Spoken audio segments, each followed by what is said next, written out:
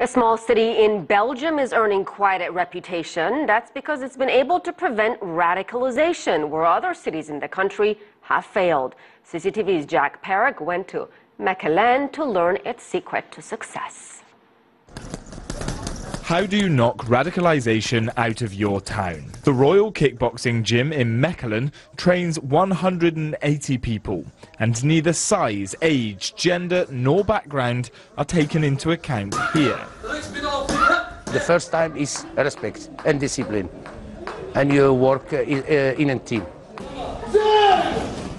Abdul and Mustafa, the trainers of this gym, go out once every 2 weeks to search the streets of Mechelen for young men that they believe might be troublemakers. They then invite them to come and join the kickboxing gym.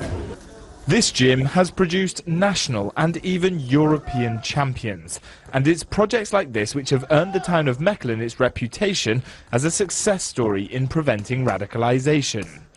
The Mayor of Mechelen installed a three-part plan to be inclusive to everyone, to be hard on crime, and to make sure all neighbourhoods are funded equally.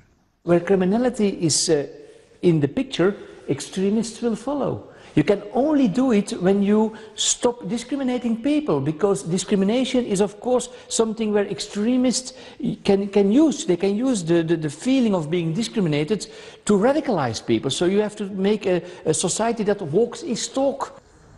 Of Mechelen's 90,000 population, 20% are Muslim, but no one from this city is recorded to have travelled to the Middle East to fight with ISIL. In contrast, other Belgian cities like Brussels and Antwerp have recorded the highest numbers of people going per capita in Europe. And while the training at the kickboxing gym continues, the so-called Mechelen model is being held up across Europe for other towns and cities who are likely to see foreign fighters returning in the wake of the assault on Mosul in Iraq.